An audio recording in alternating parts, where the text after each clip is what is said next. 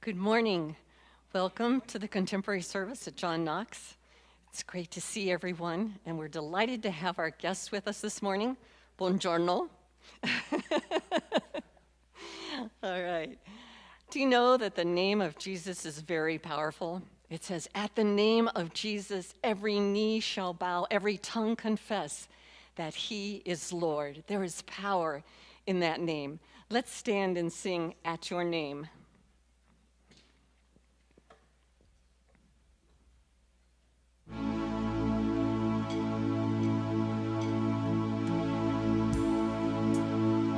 At your name,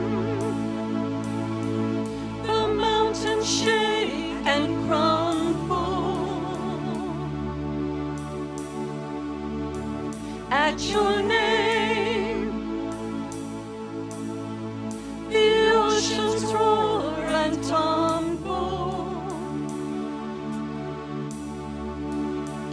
At your name, angels will bow, the earth will rejoice, your people cry out. Lord of all the earth, we shout your name, filling up the skies with endless praise, Yahweh, Yahweh, we love to shout your name, O Lord. At your name, the morning breaks in glory. At your name, creation sings your story. At your name, angels will bow, the earth will rejoice, your people cry out. Lord of all the earth, we shout your name, filling up the skies with endless praise, Yahweh, Yahweh, we love to shout your name, O Lord. There's no one like our God. There is no one like our God. We will praise you, there's no one like our God. We will sing, there is no one like our God. We will praise you, there's no one like our God. We will sing.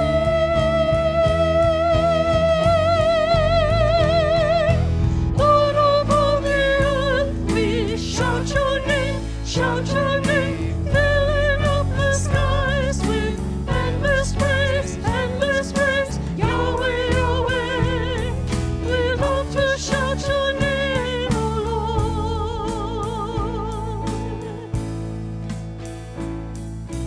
Yahweh, Yahweh, we love to shout your name, O Lord.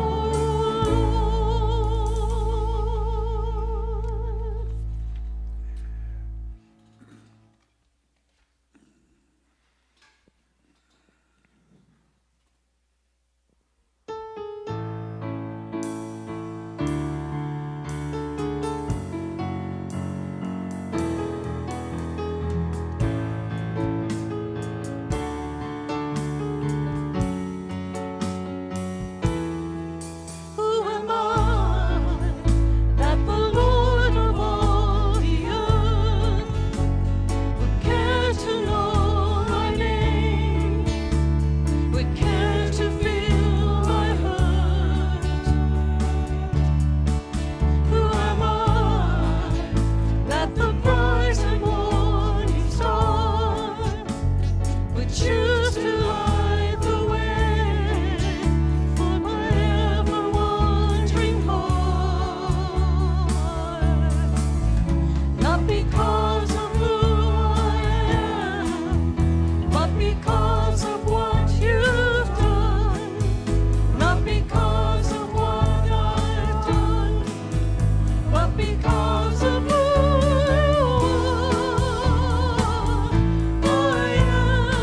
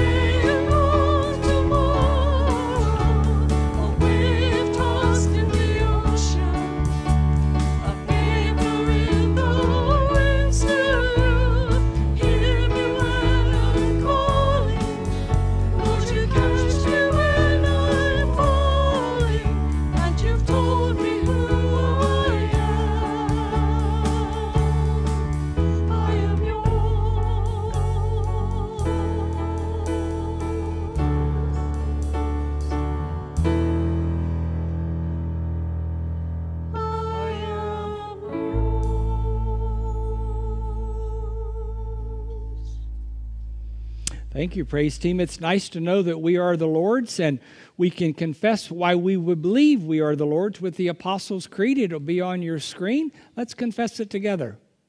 I believe in God the Father Almighty, maker of heaven and earth, and in Jesus Christ, his only Son, our Lord, who was conceived by the Holy Ghost, born of the Virgin Mary, suffered under Pontius Pilate, was crucified, dead, and buried. He descended into hell. Third day he rose again from the dead. He ascended into heaven, and sitteth on the right hand of God the Father Almighty. From thence he shall come to judge the quick and the dead. I believe in the Holy Ghost, the Holy Catholic Church, the communion of saints, the forgiveness of sins, the resurrection of the body, and the life everlasting. Amen. May you be seated and welcome this morning. It's good to see everyone. It's interesting. We were only gone a week, and it feels like we've been gone a month. But I did enjoy the service last week and Courtney sharing the testimony and Habitat for Humanity. She's a wonderful speaker. So just a couple more announcements. Number one, VBS is coming soon, and I just want to encourage you before you leave to watch the counter out there. There are so many great things that you can sign up to be a part of. There's another Habitat for Humanity build, a VBS build. We're going to have our missionaries in from Haiti in a couple weeks. Thank you. Jamaica. I went to Haiti. Maybe that's why I was thinking of that. Jamaica. And also, we're going to have a pot bless dinner for them on July the 10th. So we just have some informal time to be with them and share with them. Now, if you look in your bulletin, we're at the prayers of the people. So let's have a time of silent prayer. Then I'll do some praying, and then we'll conclude with the Lord's Prayer together. Let's go to the Lord. God, will you please hear our silent prayers that we have for people that we know and love.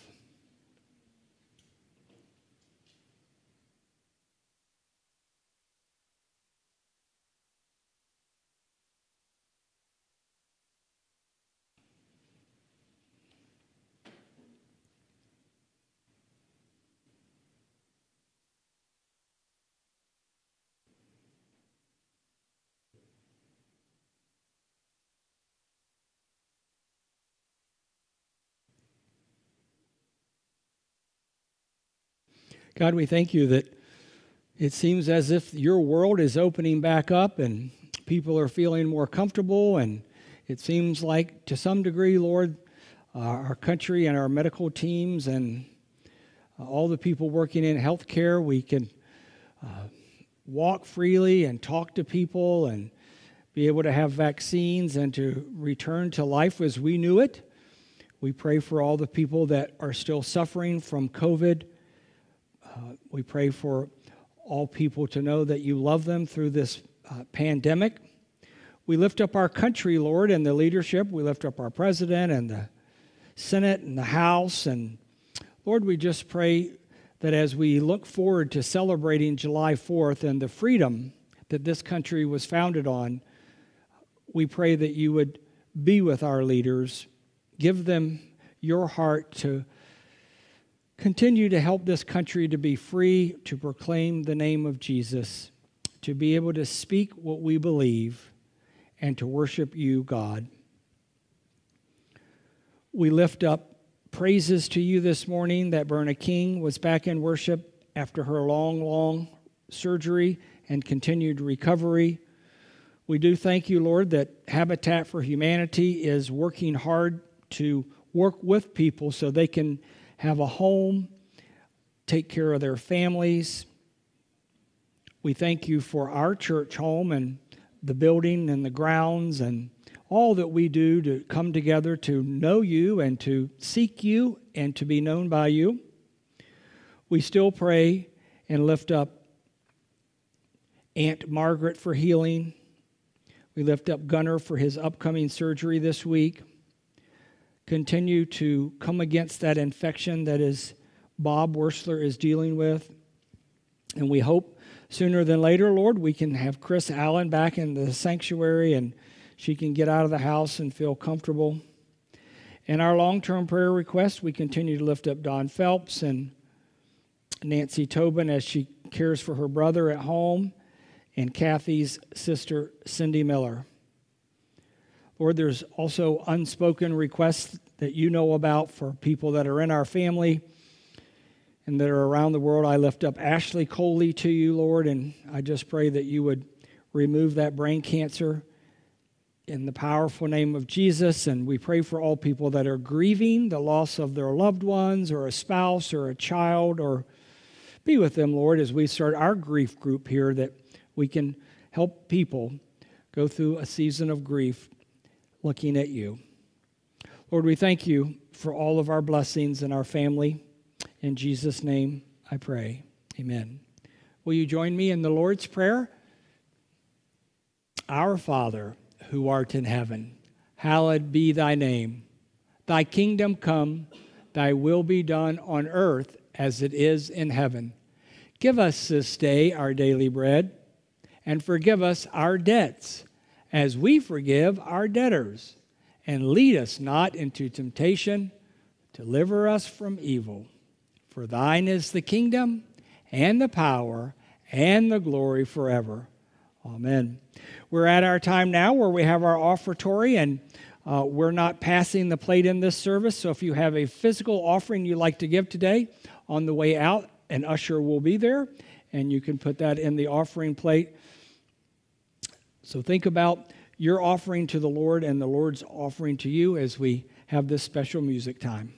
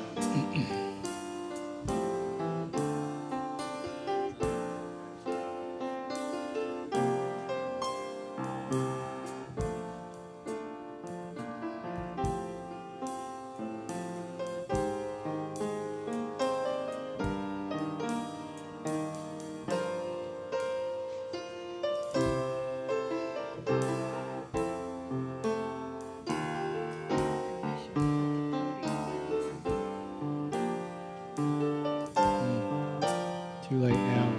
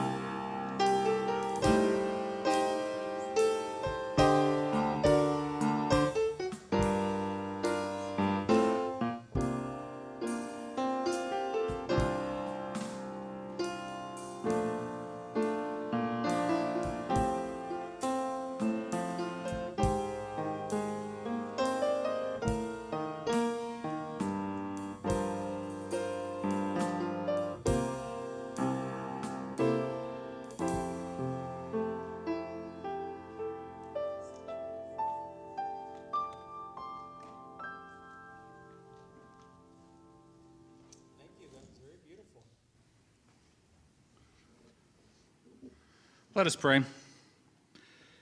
Dear Heavenly Father, we thank you for all that you've given to us. Just like the farmers, they harvest their grains, we also harvest those gifts that you've given to us. And we then return those to you so that those seeds may be planted, so that your fields may grow and flourish and your word can spread. We ask you to bless these gifts, these tithes, and these offerings. In Jesus' name, amen.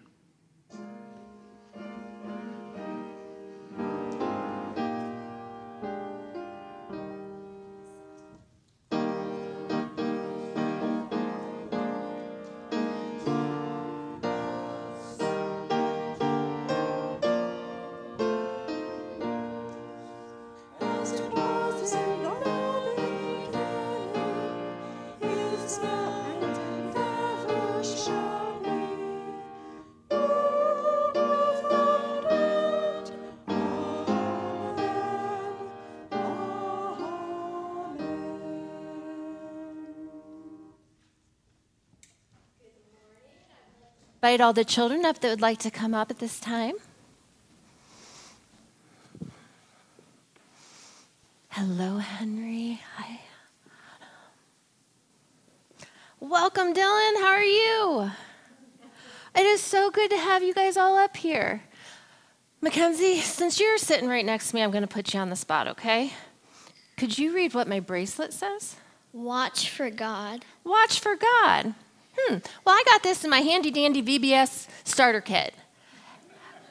And it's going to remind me all week that I'm going to teach the kids to watch for God in everything that they do, to watch for how Jesus works in their lives and how Jesus works in other people's lives. And just keep your eyes open and be eyewitnesses. Can you guys do that for me? Yes. And I'm going to put in a play for VBS too. I'm still looking for some volunteers that would like to work throughout the week, maybe take some groups around to each station or to run a station yourself if you would like to. It is an awesome, fun-filled week where you see the Spirit leading the lives of the kids and you just see them have fun and learn more about Jesus. So if you'd like to volunteer, I'd love to have as many people as possible. It's a great week. And now, guys, I'm going to ask you to do me a favor. Can you be eyewitnesses for me? Sure. Sure? Eyewitness. Do you know what an eyewitness is? Oh, well, I guess I better share with you. So it's really important to keep up with what's going on in the world today, isn't it? To know what's going on at your school, in your community, in your country. And one of the best ways to do that is by watching the news. I love to watch the news sometimes, and other times I do not like to watch it at all. But you hear eyewitness accounts, so let me show you what I mean. So I'm going to be a reporter. Hello, it's Miss Betsy from the Channel 8 News, and I am here with Cole Davidson, and he's going to give you an eyewitness account of how his Little League team, the Giants, won the city championship over the past week. And then he would tell you play by play and everything that happened during the game so you guys would know more about what his game was and you would feel like you were there and you would know what it was about. Does that make sense? Well, back in the day when Jesus was around, there wasn't TV. But it was really important to have eyewitnesses then, too. And let me give you an example. John the Baptist actually baptized Jesus. And before he baptized Jesus, he didn't really know that he was the Messiah, that he was the Son of God. But during the baptism, he saw a dove, the Holy Spirit, come down and land on Jesus' shoulder. And John the Baptist saw this. He witnessed this and then went on and told other people that Jesus was the Son of God. So one day, Jesus was walking down the street and he told the people, he's like, look, there's the Son of God. That's the person that I told you about. And because he witnessed that Jesus was the Son of God, witnessed the Holy Spirit coming down and landing on Jesus, that other people were able to come to know Jesus as well. And I bet that's kind of how you guys got to know Jesus. Did somebody tell you about him? Maybe a pastor or your parents or your grandparents, maybe a Sunday school teacher. Who told you about Jesus, Dylan?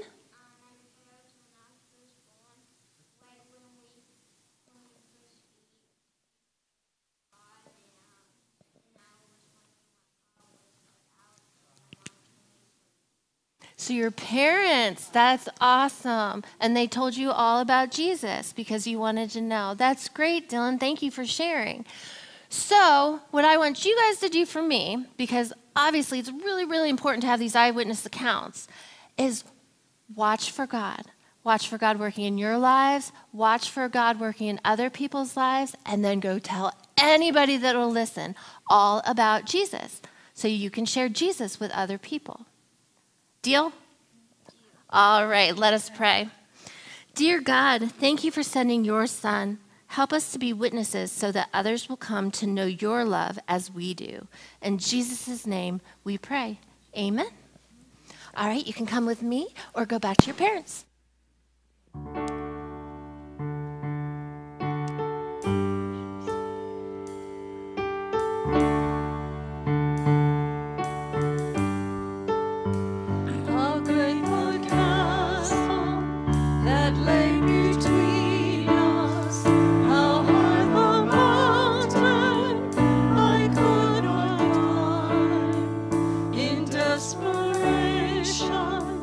I turn to heaven.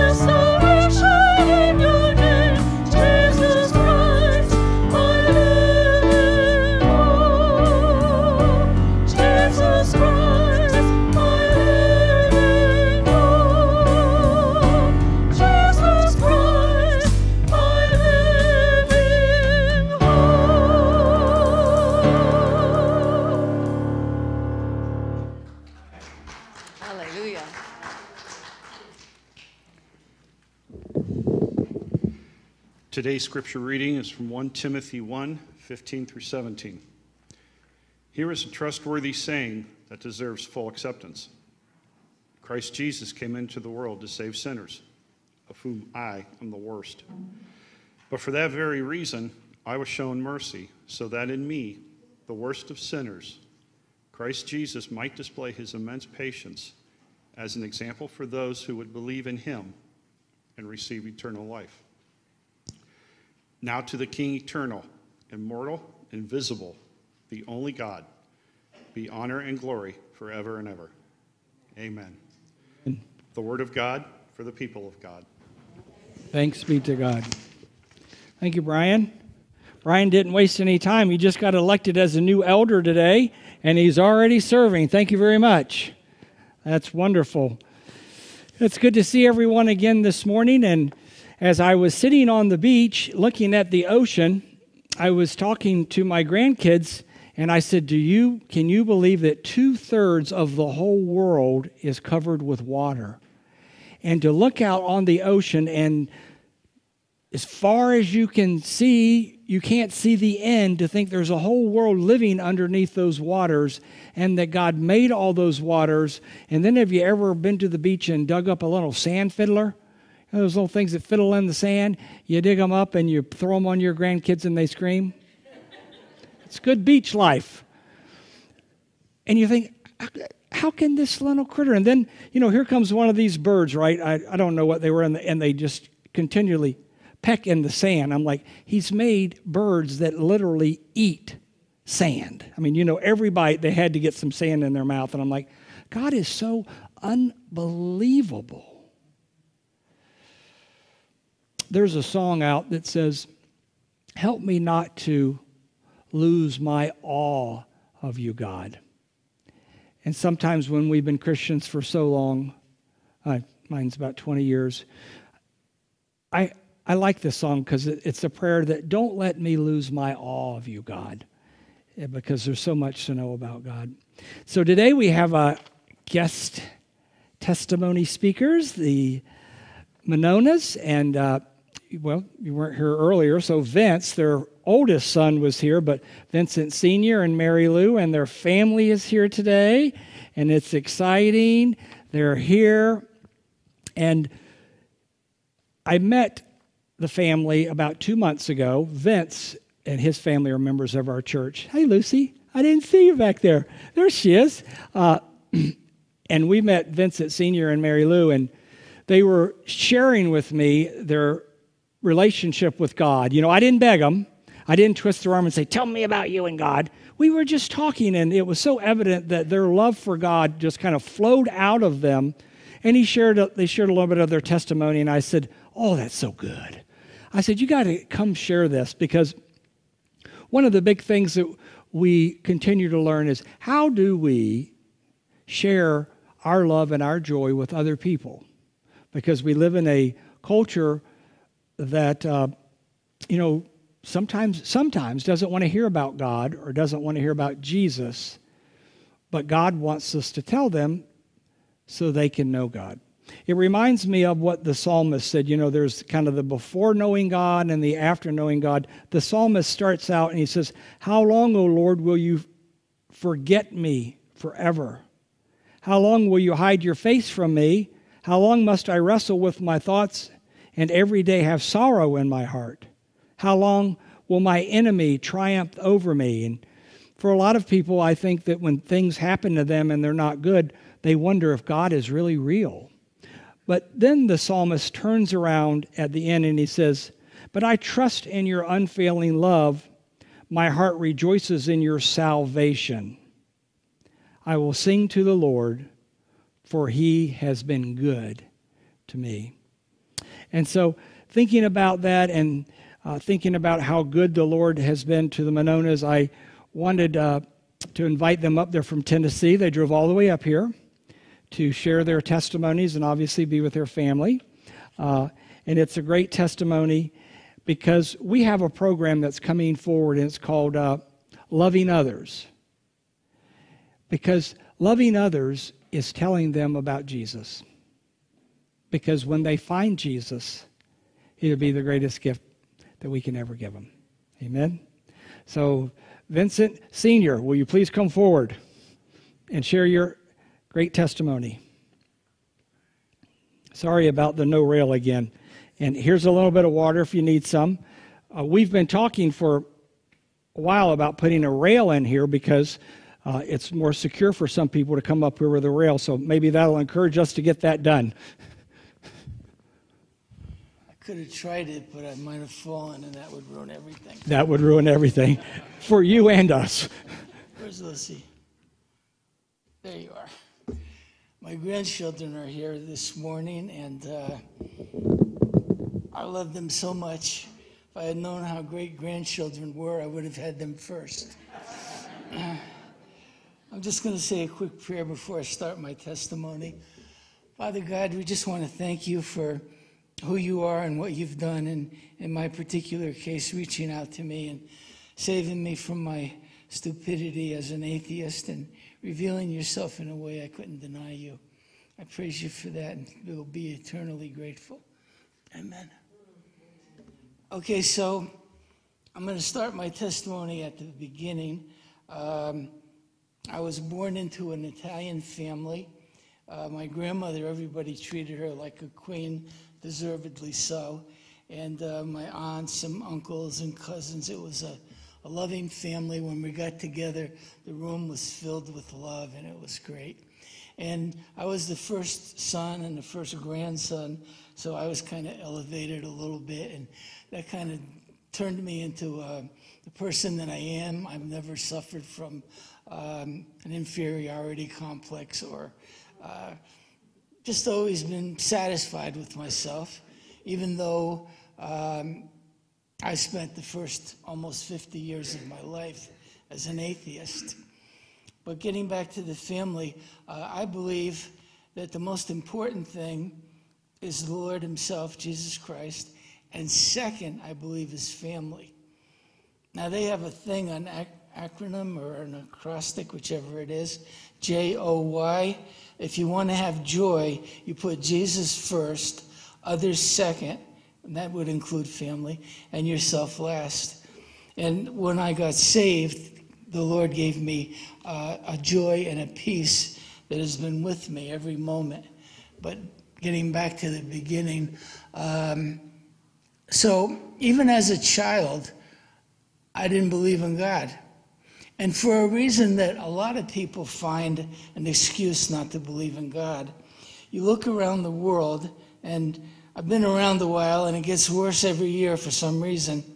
And you see all the murder and death and violence and hatred and anger and all these terrible things going on. And you say to yourself, well, if there was a God, how could he allow this to happen? And that convinced me that there was no God, because if there was, he would have fixed it, because the world's a mess.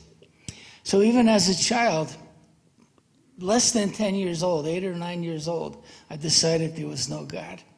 And I lived my life. When I was 17, I met a 15-year-old, dark-haired, beautiful young lady, and I fell in love with her. And 4 years later, we got married. We've been together 62 years. I had to wait 4 years to marry her. We've been married 58 years. And, I couldn't marry her when she was 15, so I had to wait the 4 years. So anyway, my life kind of started when we got married. And it was a typical American story. Husband, wife, children, house, car. We were moving along the way most people do. And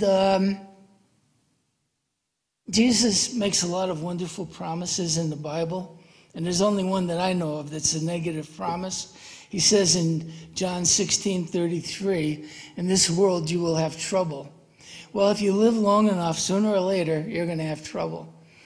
And our trouble started, well, let me back up a moment.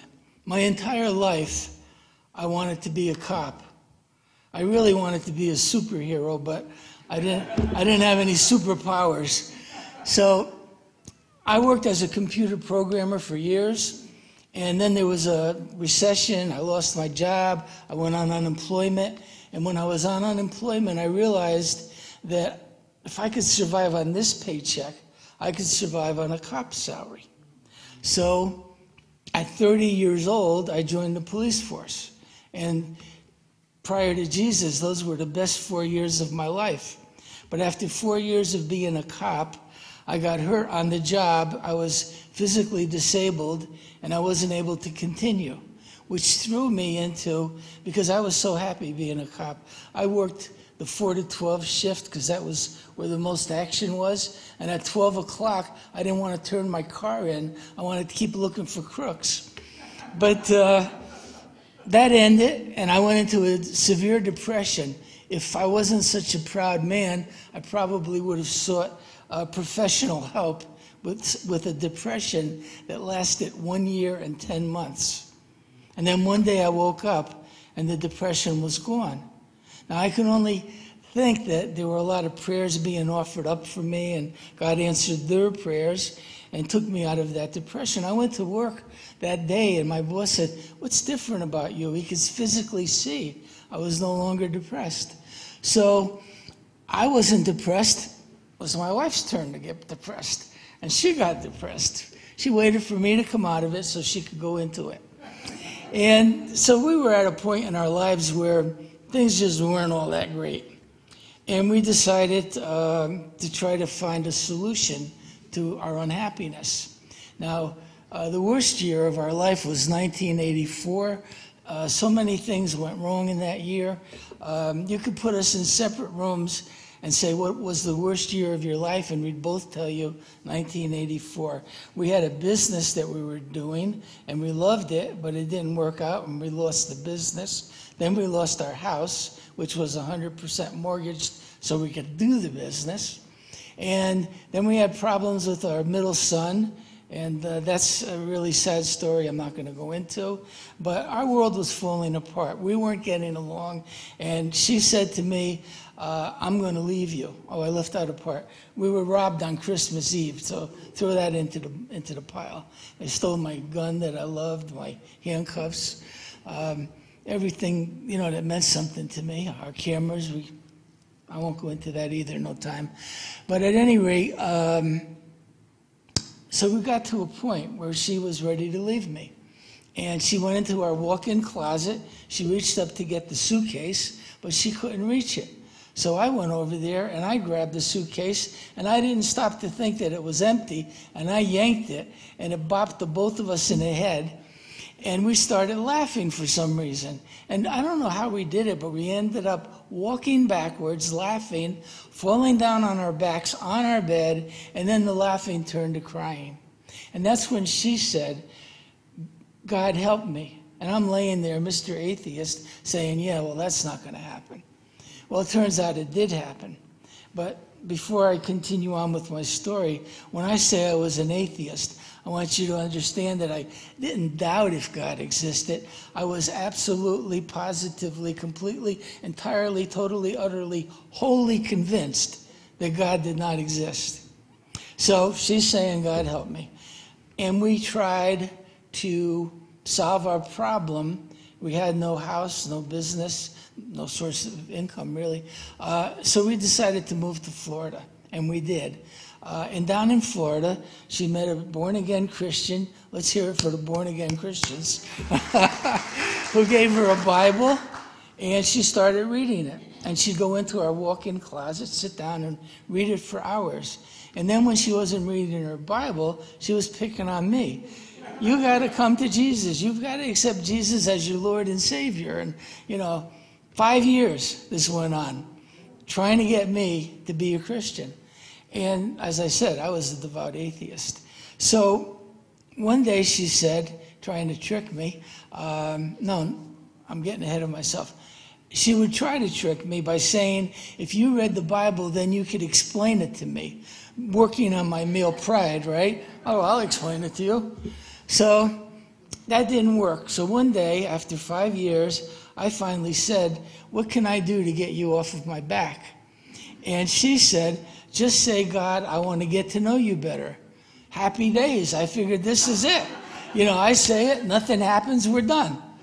So being a perfectionist and having a severe case of OCD, if this Bible was crooked like that, I can't do that. It's got to be straight.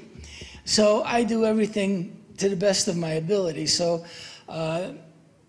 we had 3 kids, and things are always chaotic. So I went into the bathroom. That's my place of seclusion. And we had this exhaust fan that would make so much noise it would drown out the world. So that was like my little inner chamber where I could go. And I filled up a hot tub of water, and I got in and I relaxed. And then I started clearing my mind of all thoughts. So for one split second, I didn't say, God, if you exist. I didn't say, God, if you can hear me. For one split second, I talked to God as if he were right there and he could hear me. And I said her words, expecting nothing to happen. That's it, we're done. And her words, 7 words that changed my life. God, I want to get to know you better. 9. And when I said that, instantly, there was this flash of light right in my face. Now, I don't know if you remember flash bulbs, but they used to go off and you'd be blinded when the flash bulb went off in your face. This blinding flash of light, brighter than the sun, went in my face right here, inches away from my face. It wasn't something that I imagined in my mind. It was right there. And then built into that flash of light, which I was in awe of because it was brighter than the sun and I didn't have to squint, and I've never seen anything like that, which I believe was the glory of God. But in that flash of light was a vision of Jesus Christ. His long hair, his beard, what we've come to accept is what he looks like. So I get this vision of Jesus Christ, still focusing on the light, and then boom, a second flash of light right in my face. And this one had a picture of the Holy Bible. And just so I would be clear, the words Holy Bible were right on the book. So, not being a complete idiot, I put 2 and 2 together, and I came up with, if you want to get to know God better, you read his word, you get to know Jesus, and that's the one and only way to have eternal life, to have peace, to have joy. What did we sing? Because of what you've done, not because of what I've done.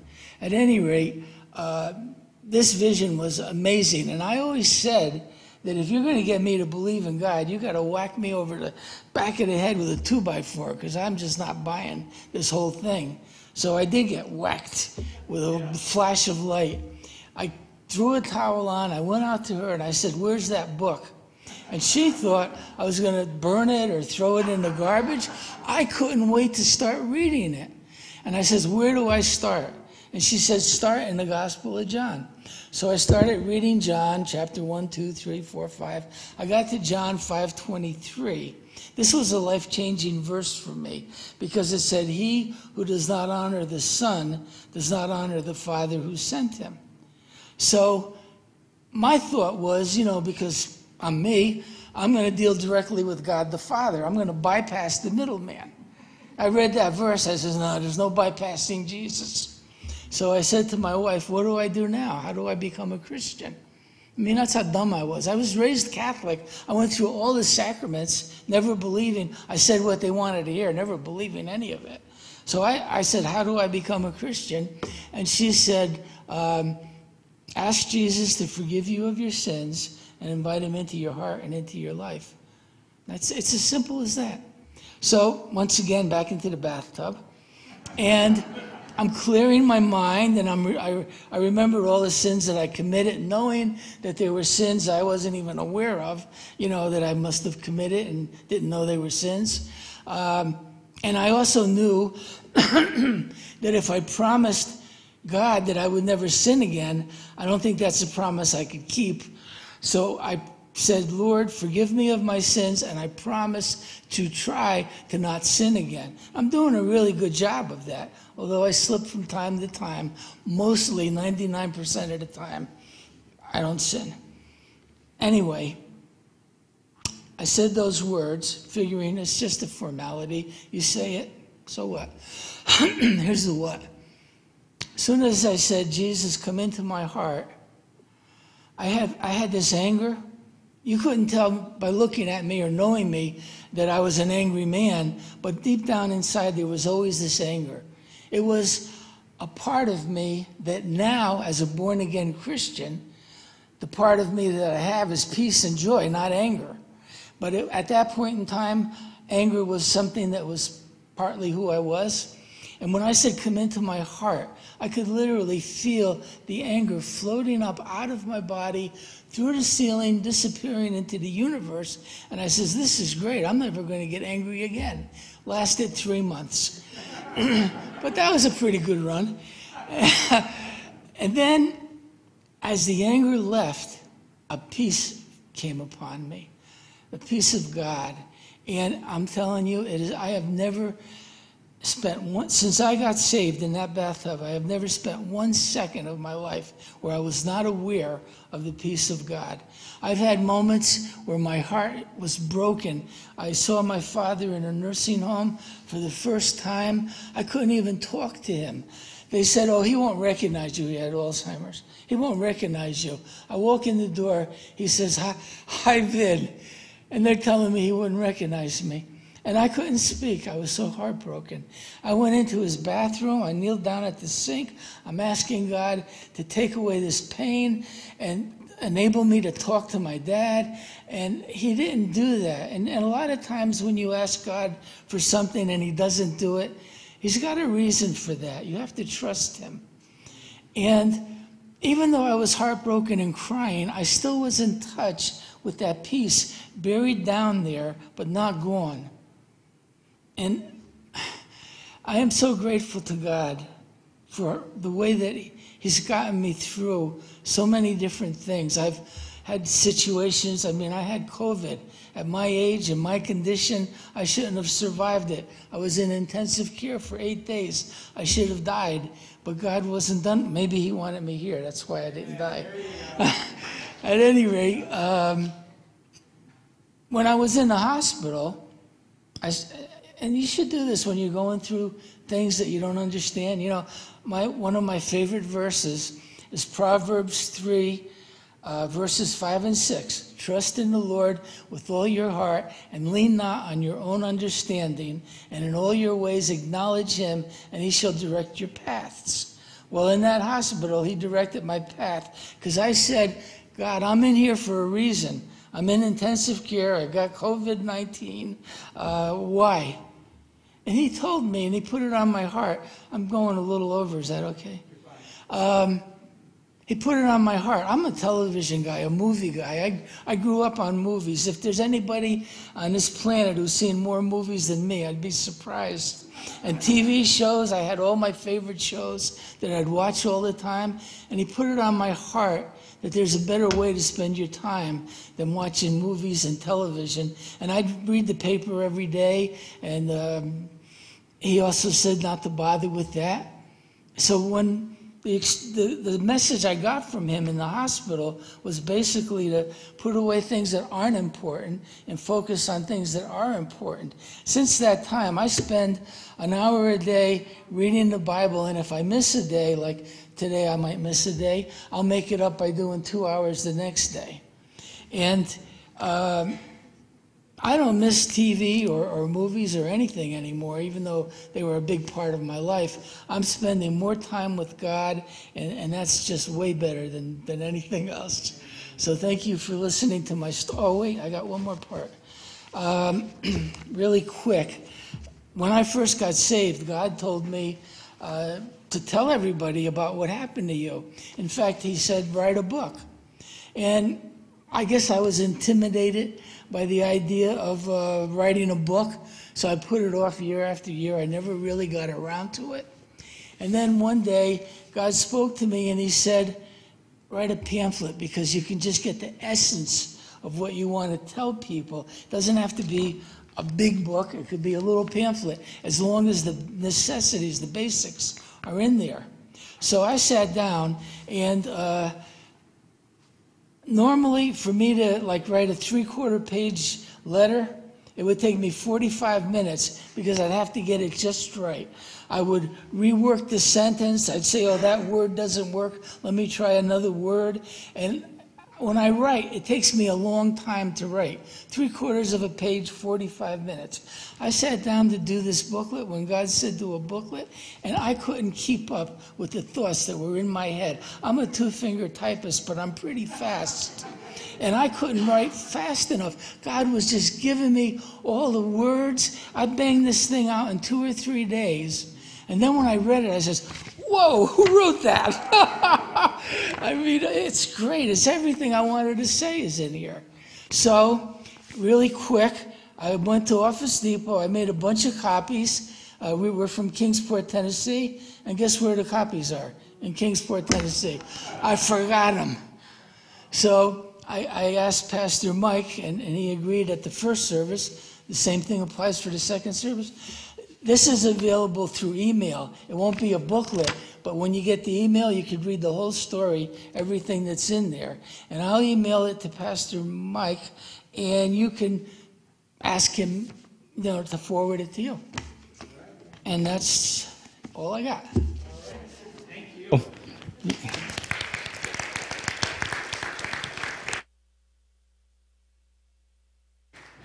Wasn't that awesome? Okay, well, we have 2 songs on our agenda. We'll go over just a little bit today. It's perfectly fine. It was a great testimony. I could listen to it over and over. So we're going to sing both songs, What the Lord Has Done in Me and One Thing Remains. Okay, can you stand and worship?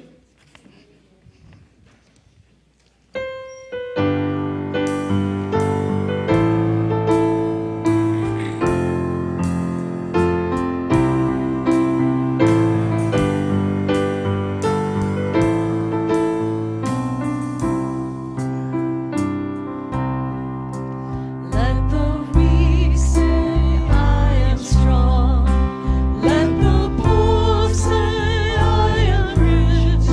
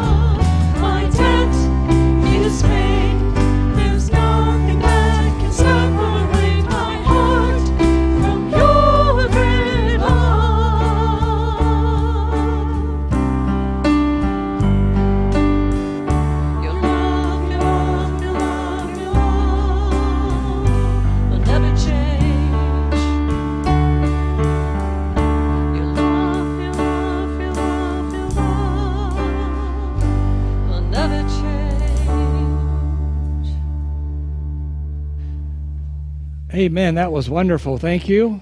And thank you guys so much. I'm driving all the way from Tennessee. It's been a great blessing. Thank you, thank you, thank you. And I'm going to ask Kelly to go ahead and take you guys out. And when you guys leave, if you'd like to give them a big John Knox thank you, that'd be great. If you guys will go head out with Kelly, that's awesome. And then I'll give you guys a benediction. And the family's going too. That's great. Did you get it all, Lucy? Yeah. Awesome. All right. Wonderful. Well, may Jesus' love be in your heart. May you know that God loves you and God will never leave you and God will never forsake you. Have a great Sunday in Jesus' name. Amen.